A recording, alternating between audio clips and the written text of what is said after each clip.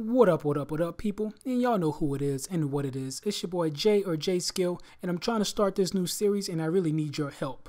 So the title of the series is going to be The Moral of the Story Is. Basically, I'm going to give a crazy, funny, stupid, dumb, ignorant story or whatever, and a crazy moral at the end.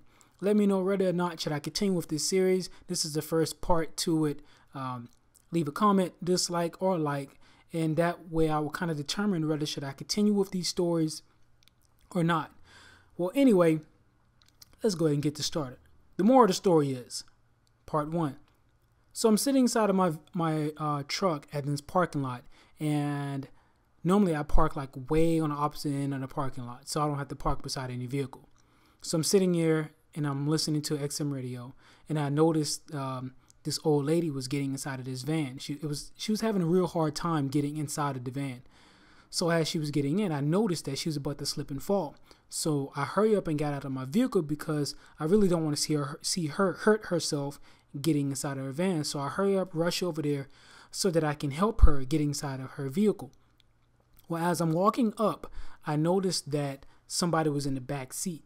So as I'm walking up, I notice a guy, an old man. He leans up and he has these real thick blue blockers. If you don't know what blue blockers are, I think those are the real thick shades. Well, anyway, he has those on and he's laying in the back seat, and he tilts him down, looks at this old lady, which I'm assuming was his wife, and he puts them back to his face and he leans backwards. Well, anyway, I'm still walking up. I'm saying, oh, okay, well, maybe she still needs help. Well, as I'm walking up towards the front of the vehicle, I notice another old lady walking up from the side. So we kind of get there simultaneously.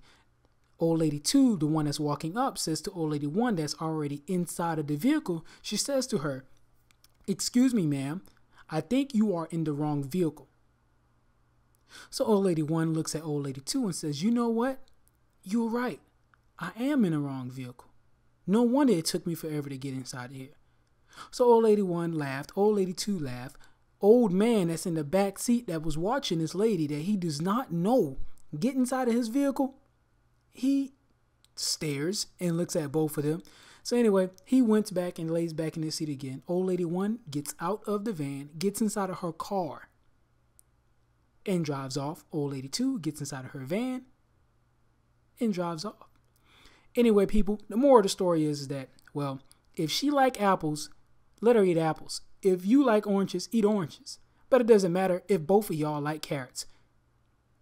Already. But anyway, people, I hope you enjoy. The moral of the story is, into the next episode or part 1 or part 2, if you all like this, let me know. It's your boy Jay, and I'm out.